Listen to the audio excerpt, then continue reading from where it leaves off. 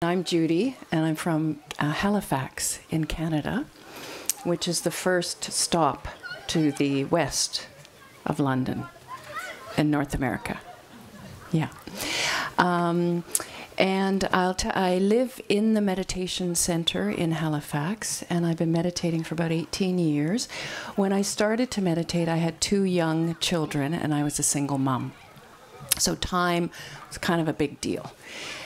In that there never seemed to be enough of it. So this topic, slowing down the speed of time, came about actually as a result of my relationship with time changing. So that's kind of the purpose of this talk, is to explore our relationship with time. So quick show of hands, how many of you had to rush here? Ha! Okay. All right, and how many of you were here with ample time to settle in comfortably? Okay. Okay, I feel like most of us are living in the consciousness of either being a victim of time, it's always on my back and I can't really seem to get away from it, or we're running after time. Or maybe there's another one, which is, this is probably my category. I'm always on time. In fact, I'm usually early, but there's a bunch of rushing involved and stress. Anyone fit in that category? Yeah, okay. So we have issues with time. Is that fair to say? Yeah, okay. And do you feel that time's moving faster right now? Do you? Are any of you old enough to have watched a remake of a movie you loved before? Have you? All of you. Okay, great. So mine was Parent Trap. I don't know if you have it here, but in North America it's very popular. And did you notice when you watched the earlier version how slow it moved? Did you find yourself getting bored? No. You must really love that movie. Okay. So even in my lifetime, and I'm 55 at this point, I have noticed that things have speeded up a lot, you know? And forget the 1800s. You know, forget the time period of this house where everything moved, you know, slowly and royally, just in our lifetime. So I'm wondering, what is time anyways? If I'm going to have a relationship with this thing, or I'm constantly, it's omnipresent in my life. And I don't know if any of you have thought about this. I'm not a physicist, and I don't know really much about Einstein's theory of relativity. But my understanding in essence, and if anyone here is, please come to the table afterwards and correct me, okay? But my understanding is that time is essentially the distance or the gap, the space between actions. Kind of a working definition of time, right? So it would make perfect sense that we have so little of it. Why? Because we're moving, there's so many actions. We're all involved in so many things that there's no space between. Right? This is the theory of relativity as I understand it. Yeah? Time is relative. It changes according to our experience, right? So therefore, when I'm bored and nothing seems to be happening, time moves very slowly, doesn't it? And yet when I'm absorbed in something that I find fascinating, like all neurons are firing, I'm engaged, I'm involved, time goes by like that, right? You've ever concentrated on a wonderful, oh, I don't know, knitting or creative endeavor, and you realize you've been sitting there for 4 hours. How did that happen? Right? And time went by so quickly. You didn't notice. So in other words, time is relative, and therefore it is a matter of consciousness. And this is why meditating becomes very important to heal our relationship with time. It's all a matter of perception.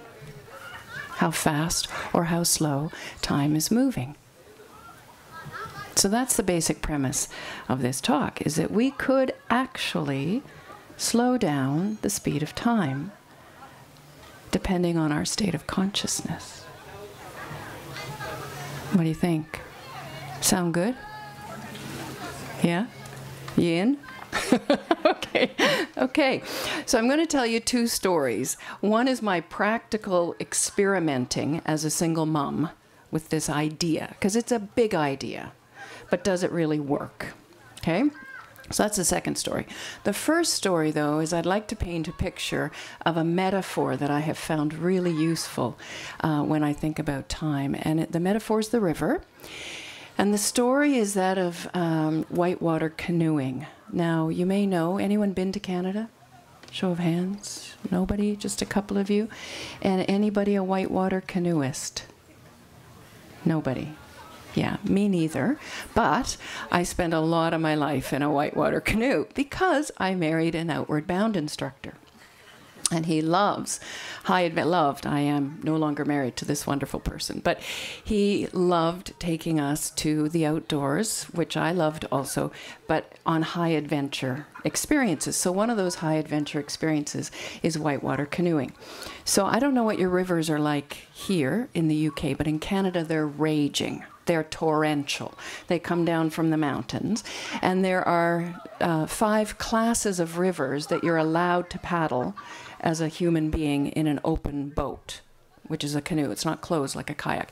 So 5 levels. And the third level, let me see, the 5 levels is quite a bit less, the 5th level, less than Niagara Falls, but you wouldn't want to do it. Okay? So we would typically canoe a level 3. As you can imagine, roaring waters, the sound is booming. You can't really hear the person at the back of the boat. I'm always at the front, the first one to die, right? Because the one who knows how to paddle has to be at the back, because that's where you control the boat, right? So raging sound, rivers crashing, water crashing against rocks, big rocks right in front of you, narrow passageways. You know, water's up to about here, right, when it crashes, and the passageway is quite narrow. You get the picture here? Yeah? Okay. And I'm in the front because the person in the front has little to do except say there's a rock. And of course, it's so loud that the person in the back has to have seen that rock themselves because they wouldn't know. So this is a scenario where I learned about my relationship with time. So I would sit at the front, he would sit at the back. We would paddle in that sweet meandering way until we could hear the roar of water ahead. We knew it was coming. And then we would see something, and he would, just as the volume increased on the water and I couldn't hear anything except my heart in my ears, pounding like crazy, my panic and anxiety reaction happening, and somehow from the back of the boat I would catch, "Back paddle!" And this would be the instruction that I was being yelled at. And this meant I had to paddle backwards as fast and as hard as I could, which wasn't a problem because I was willing to do anything to survive. So paddling back really, really fast, he would paddle back and we would hover above the river. It is the most amazing feeling. It's probably the only reason, other than love, that I got back in that canoe every time, is that when you're just hovering over the water, you can see there's a cliff right there.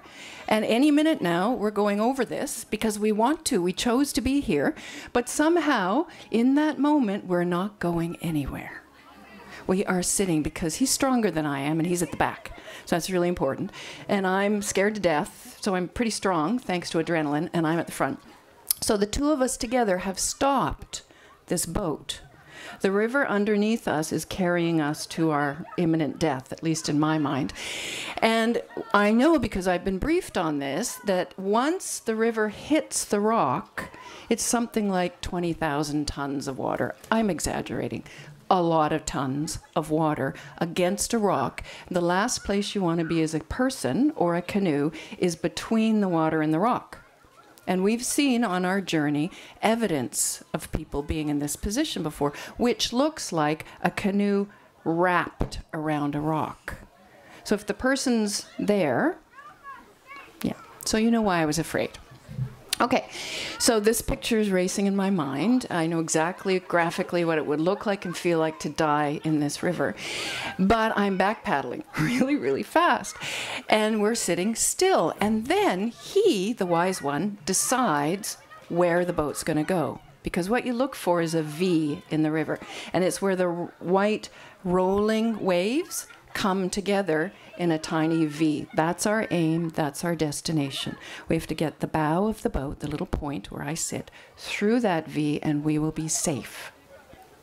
Right? We'll be on the other side of the rock. We'll be alive. in my mind.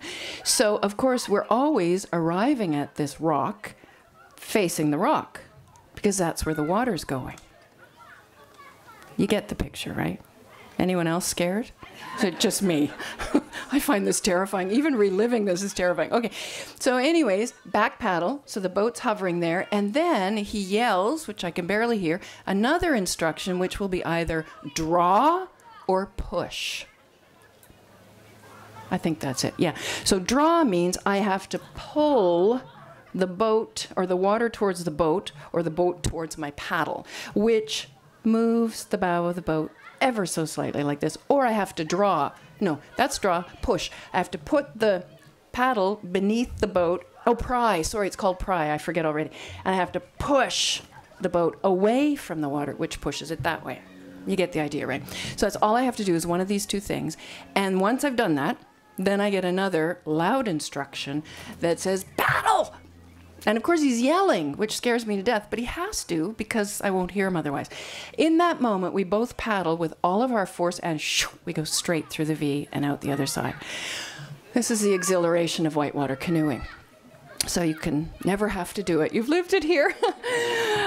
So what's interesting about that, though, is that the secret to whitewater canoeing is when I learned about a new relationship with time, which is you're very safe and you're very much in total control of yourself and the boat when you are doing one of two things in relation to the river. The first thing is you have to go slower than the river. That's the time of maximum control. So we could sit there and back paddle for quite a while we talked about our strategy, or I should say he thought about our strategy and I waited for the instruction, right? But we could sit there and just hover and this water is raging beneath us, right? And then for a split second we go really fast and we catch the V. So if you're going faster or slower, you're fine. If you go the same speed as the river, you go into the rock. Does that make sense? Isn't that cool? So it became very obvious to me that the river is time.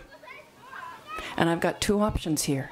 I either try and go faster than the river of time, which is what I usually do, right? I'm running ahead to keep ahead, right? I'm running after time, trying to fit in all those activities in a limited time span, right? That's going faster than the river. And I'm rarely, unless I'm meditating, and I'm being very conscious while I'm walking, I rarely go slower. But that's actually my time of maximum leverage. My maximum power time is when I slow myself down. Time's moving as fast as it's moving around me, but when I move slower, things happen differently. Get the idea? You get the metaphor? Faster than or slower than? You choose. I think most of us are trying to go faster than the river. But my experience in the whitewater canoe is that you go fast only for a split second, right? Because it's not sustainable to go that fast all the time, right? It is quite sustainable when two people are paddling against the river to sit there for an extended period. Get the idea? Okay, so that's my metaphor for time, is that it's a river and I can choose faster or slower. Slower is more enjoyable, actually. So the next thing I want to tell you is my practical application. And I think our time evaporates. This is great. Slow time down, everyone. So my story is 5 minutes.